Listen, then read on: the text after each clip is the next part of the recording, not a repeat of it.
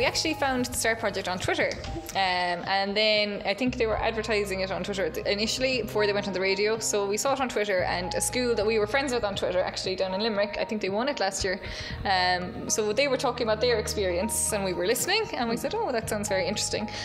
We were applying for our STEM plaque of excellence at the time, so scientific investigation is a section of it, and I just decided, right, let's try a different angle at it, and we'll go with the clinical trial, and again give the children a different experience of how the clinical trial works while showing how it lines up with scientific investigation.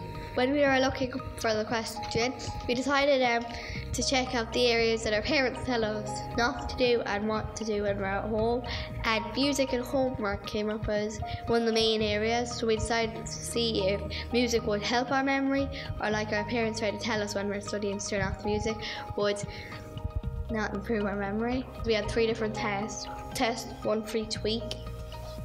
So we had 2 different groups, one without music and one with music, and we wanted to see which one did better. Because we have such a diverse range of kids in our school, we've got 15 children from 4 to 13. We split them every second age, wasn't it? So that we kind of had a fair age group kind of within the groups as well. And we put our SNA Sharon in the music group because she teaches music, and all the children thought that she would just get lost in the music and get really distracted. She was a real test subject. Yeah. She didn't, sure she didn't. No. Yeah, we were surprised. Very good. I nearly did the same. Yeah.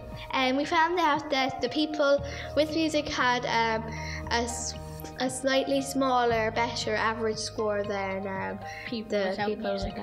I very much saw the value in it, because there are children that will have different learning experiences through science, and I found the clinical trial was a real life situation that they could really relate it to things they had heard of in the past, things that they wanted to try out, and they could see how simple it was in one sense to do it and how complex it could become when you got the results that, let's say, weren't black and white, a yes and no. Ours were very close. It was a case of, well, the kids themselves, I think even the second class were saying, oh, we need to check.